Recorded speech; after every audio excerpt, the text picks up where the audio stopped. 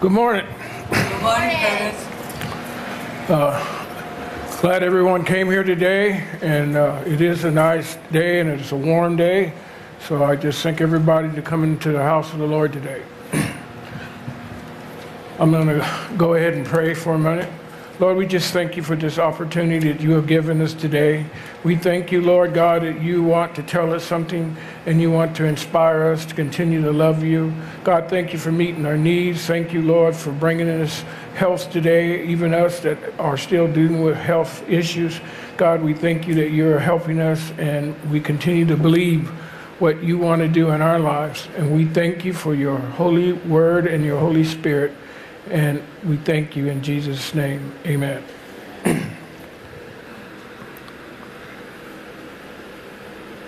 We have been talking about cooperating with God, and the pastor, Brian's been preaching on it, and Angie spoke last week about the resistance that comes along with some of that.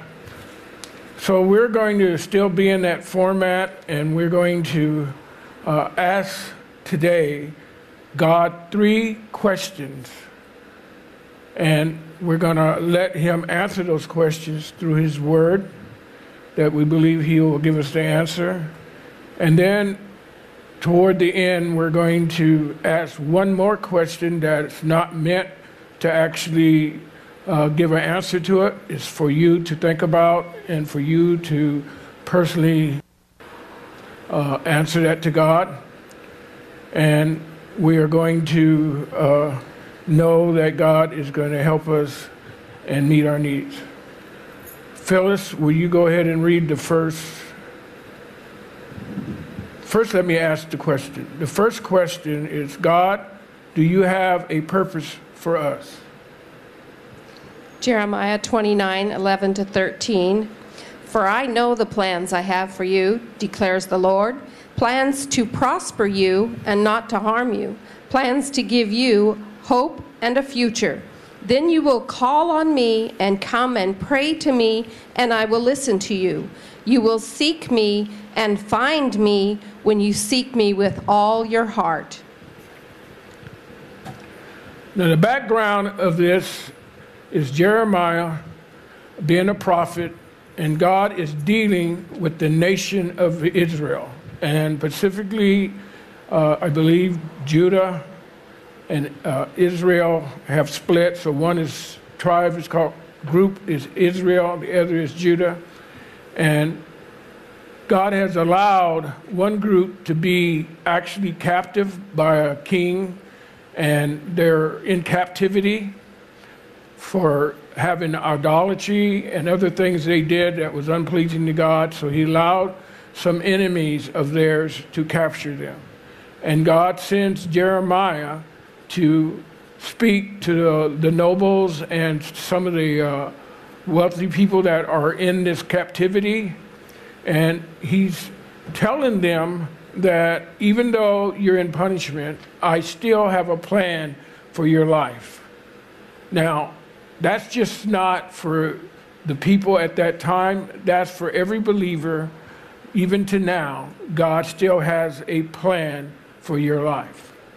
And he's able, even in the midst of your ignorance or in the midst of you outrightly rebelling from what God wants you to do, he's still able to bring you to that point and allow that purpose that he has given for you to do, he's able to bring it to pass.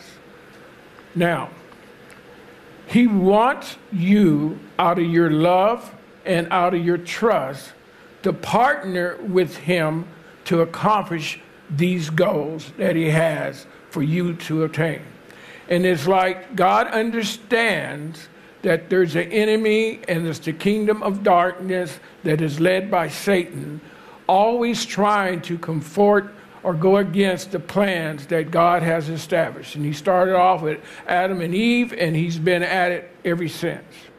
And God is allowing him, we're not sure all the reasons why, there are some reasons God gives to why, but God is allowing him to do this. At the same time, God has made a provision for us in the middle of those attacks and those situations that we have. I want to ask the second question. God, will you help us obtain that purpose or those goals that God has? We'll let God answer that. Romans 8:29-39, and this is out of the Message. God knew what he was doing from the very beginning. He decided from the outset to shape the lives of those who love him along the same lines as the life of his Son. The Son stands first in the line of humanity he restored. We see the original and intended shape of our lives there in him. After God made that decision of what his children should be like, he followed it up by calling people by name. After he called them by name, he set them on a solid basis with himself. And then, after getting them established, he stayed with them to the end, gloriously completing what he had begun. So what do you think? With God on our side like this, how can we lose? If God didn't hesitate to put everything on the line for us, embracing our condition and exposing himself to the worst by sending his own Son, is there anything else he wouldn't gladly and freely do for us? And who would dare tangle with God by messing with one of God's chosen? Who would even dare to point a finger? The one who died for us, who was raised to life for us, is in the presence of God at this very moment, sticking up for us. Do you think anyone is going to be able to drive a wedge between us and Christ's love for us? There's no way. Not trouble, not hard times, not hatred, not hunger, not homelessness, not bullying, threats, not backstabbing, not even the worst sins listed in Scripture. They kill us in cold blood because they hate you. We're sitting ducks. They pick us off one by one. None of this phases us because Jesus loves us. I'm absolutely convinced that nothing living or dead, angelic or demonic, today or tomorrow, high or low, thinkable or unthinkable, absolutely nothing can get between us and God's love because of the way that Jesus, our Master, has embraced us. Now, that is coming from a letter that God used Paul to write to the Roman church. Now, one thing to consider about the answer where God is saying, yes, I will help you, is that Paul is sharing his experience of knowing that God is with him, and he, not like the other 12, he never really got to meet Jesus in the natural. He was around, but he was not a part of the original 12 that walked with God, was a part of his everyday life. As a matter of fact, he was on the other side of that. He was a believer in the sense of believing in God. He believed in the laws very strongly. He had studied, he had committed his life to worshiping God the way he felt and thought God wanted to be worshiped. To only find out later that Jesus was the Messiah and Jesus was here for him, that Paul recognizes that he had made a mistake. God literally met with Paul on a road and he gave him a experience, and God told Paul that you're going to serve me and that you are going to suffer a lot of things for my name. So Paul spent the rest of his life from that point on studying and trusting God, and he did go through a lot of abuse and a lot of torture, hunger, all those things. So he's understanding with conviction as he says these things. These are not just things that he's hoping for, but these are things that he's actually has been experiencing, and he's in prison right now for doing what God told him. Yet he says, God is with me. This is the purpose that God has called for my life, and I'm embracing it. Even though, yes, I'm hungry, yes, I'm cold, yes, I'm hurting from the abuse and things that people, but yet he seizes the opportunity to allow God to use him and let the words that God has find a place in the hearts of the people that he's given them to.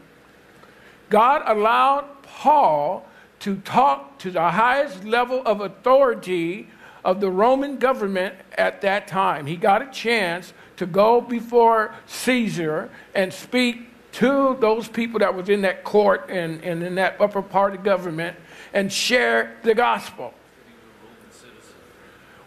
Right, but God still used Paul to able to do that, and it cost him punishment and different things to get to that point, to be able to share, to the point that one of them come under such a conviction from God, he says, are you trying to convert me over?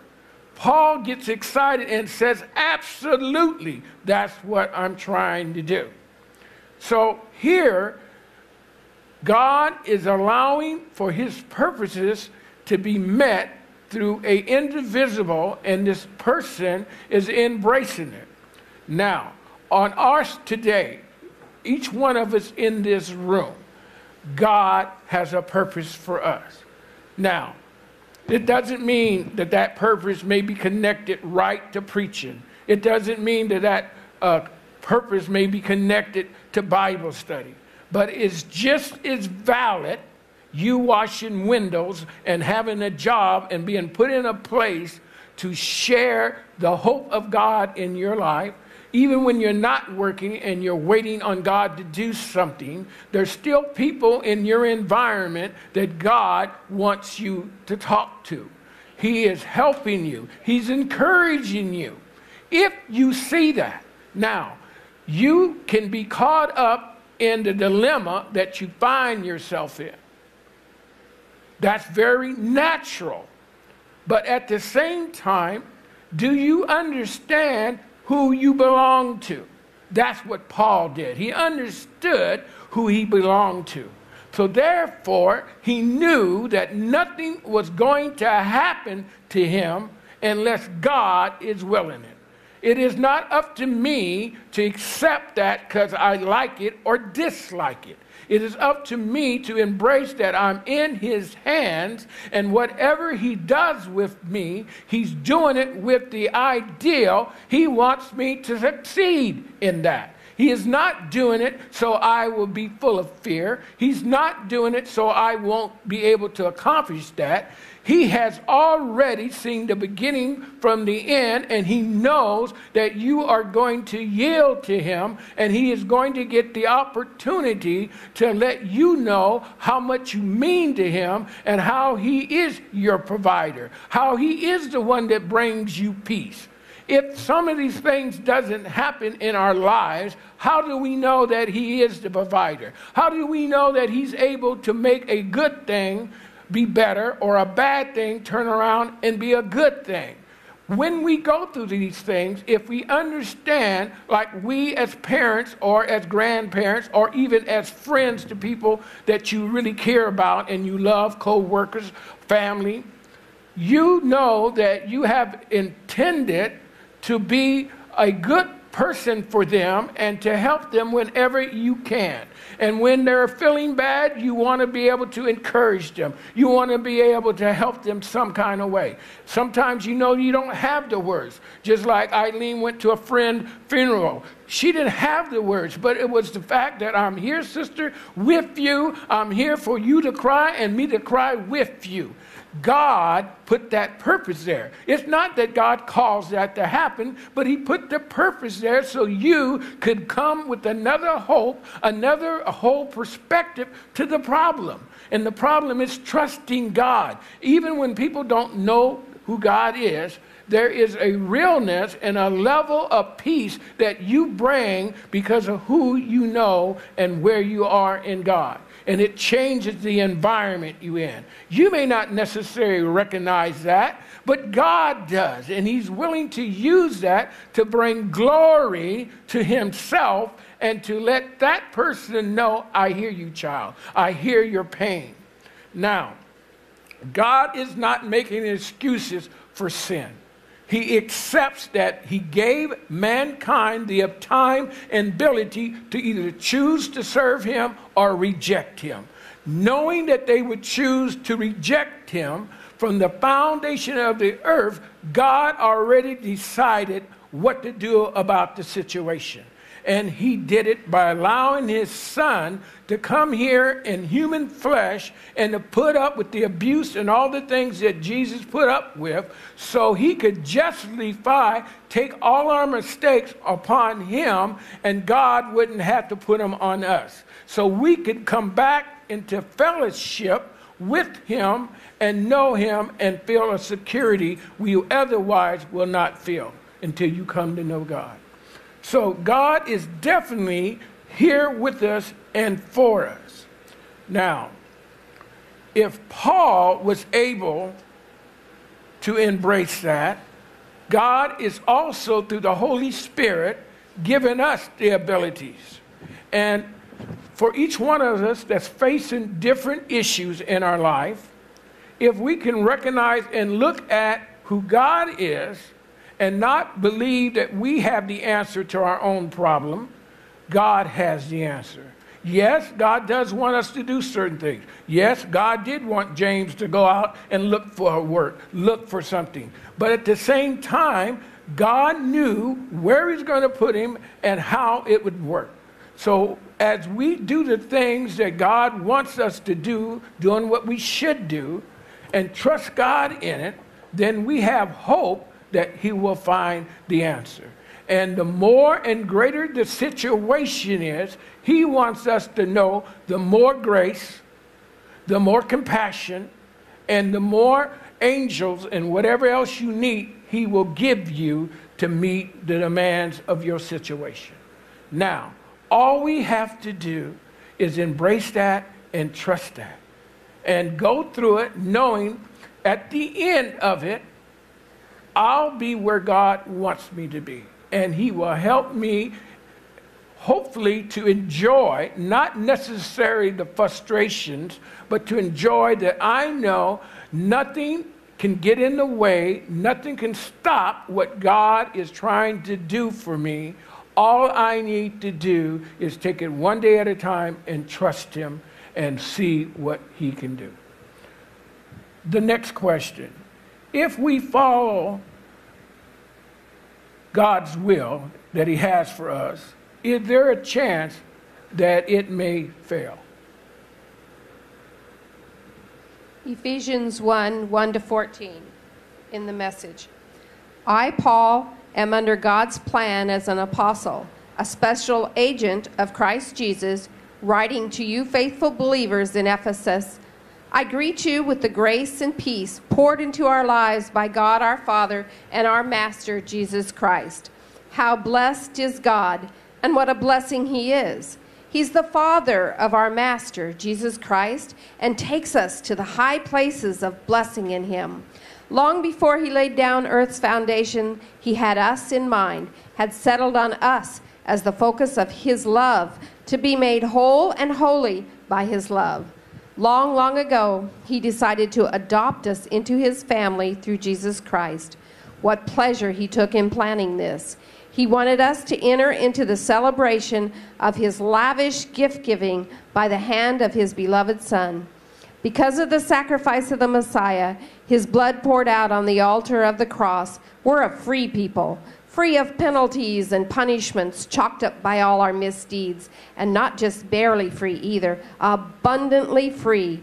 He thought of everything, provided for everything we could possibly need, letting us in on the plans he took such delight in making. He set it all out before us in Christ, a long-range plan in which everything would be brought together and summed up in him, everything in deepest heaven and everything on planet Earth. It's in Christ that we find out who we are and what we are living for. Long before we first heard of Christ and got our hopes up, he had his eye on us, had designs on us for glorious living, part of the overall purpose He is working out in everything and everyone. It's in Christ that you, once you heard the truth and believed it, this message of your salvation, found yourselves home free, signed, sealed, and delivered by the Holy Spirit. This signet from God is the first installment on what's coming, a reminder that we'll get everything God has planned for us, a praising and glorious life.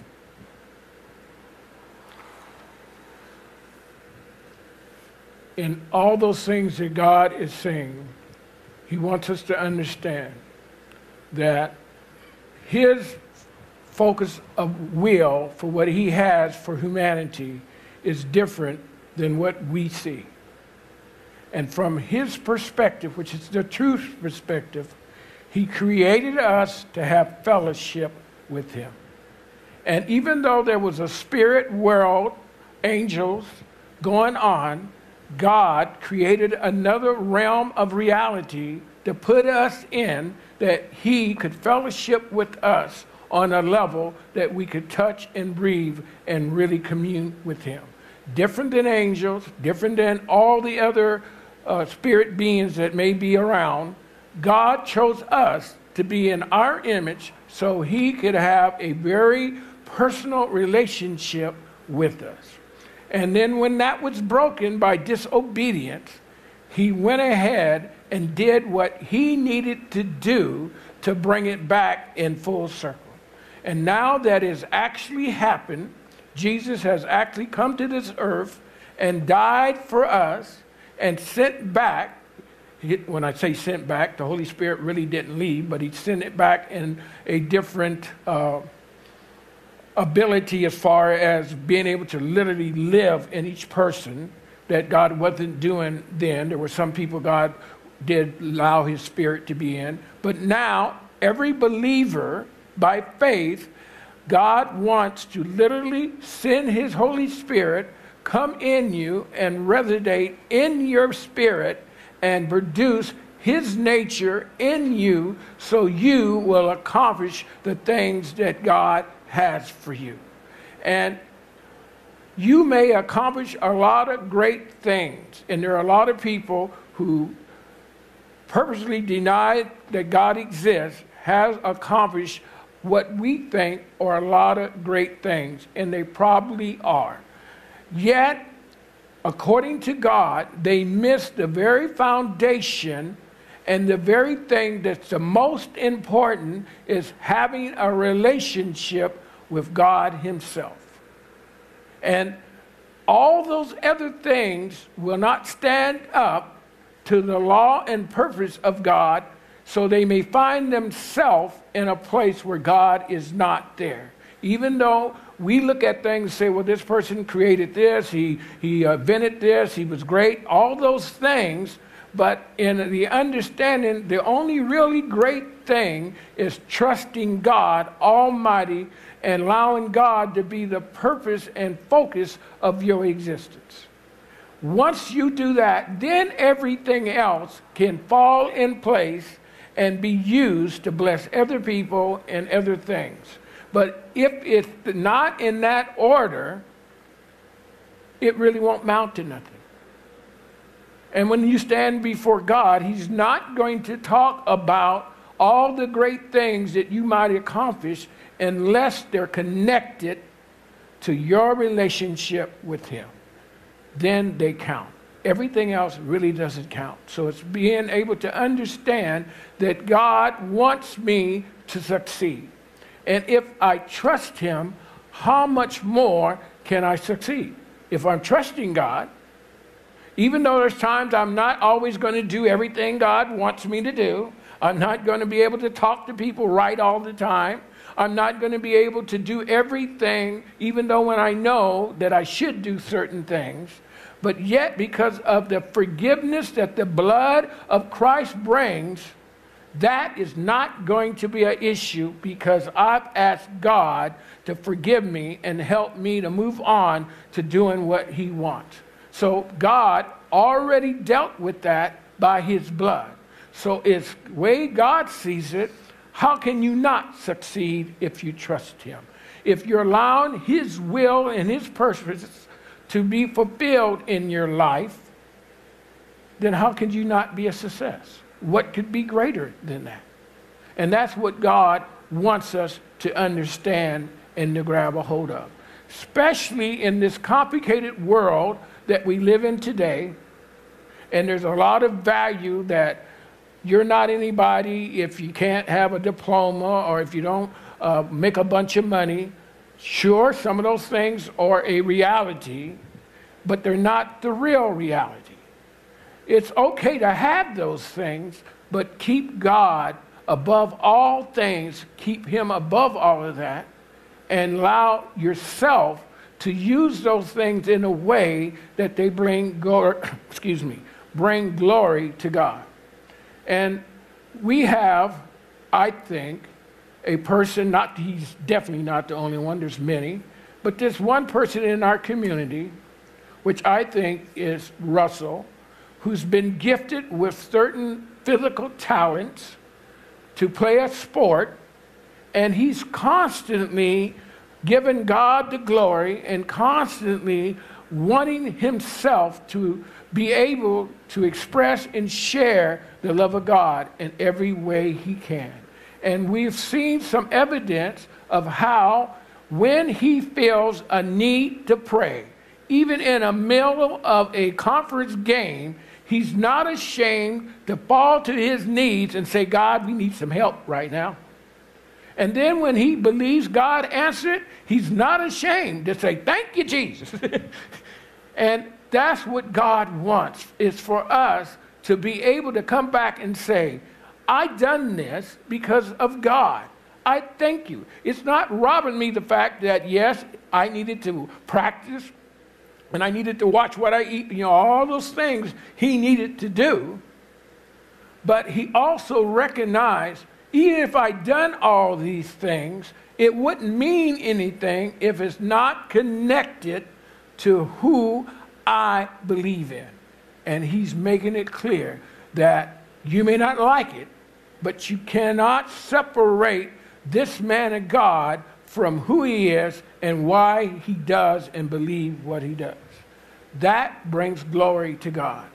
And that is part of our own personal purpose in life, is to bring glory to God the Father, the Son, and the Holy Spirit. And God is doing that. I believe that those scriptures have answered those three questions that we asked to God. There are many more that we could use to help answer those questions. But I'm praying that we now really got a hold of, for me, I want to allow my life to contact everywhere I can, knowing that God is in control.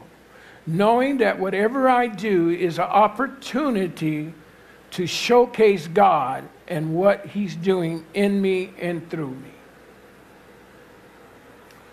I would like to ask the last question, and then I do not want you to answer it. It's just something I want you to take it with God and just ask yourself this question.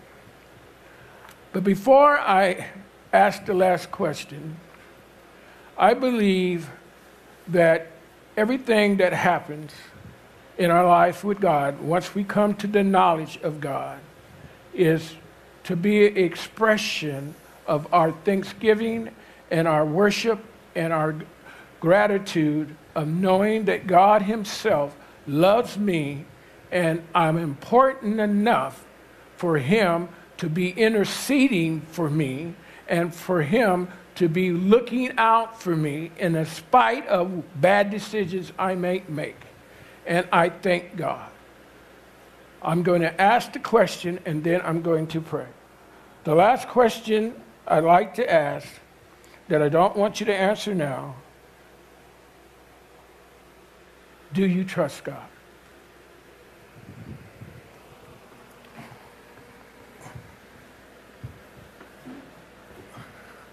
God, I just thank you. I thank you, God, that you are using my life, and I thank you, God, that you're using everyone in this room. I thank you, God, that you are helping us, even though we have difficulties, even though we're waiting on paychecks, even though we're waiting on healing. We're waiting on things that we know you need to do and that we ask that you help us. We thank you for all the things that you have done. We thank you, God, for allowing us to be on this earth. And we thank you that you are allowing us to be the generation that quite possibly will be the generation that will see you come and usher you in. We thank you. We thank you, God, that you are giving us opportunities to share the word. We thank you for the opportunities of loving people, of being able to speak into people when we see people are desperately depressed and confused. God, give us a way in the words to say. God, help us to pray for people that we may not be comfortable talking to, but we can see things aren't right. And we want to pray, and we pray with believing that you can touch and that you can change things. God, we thank you. We know that you want us to pray and thank you and pray and ask you to intercede for things that we're not comfortable with, for things that we know that needs to be changed. God, protect our grandchildren, protect our children. God, protect our co-workers. Thank you, Lord, that you have put us in a place that we can share your love, and we thank you in Jesus' name. Amen.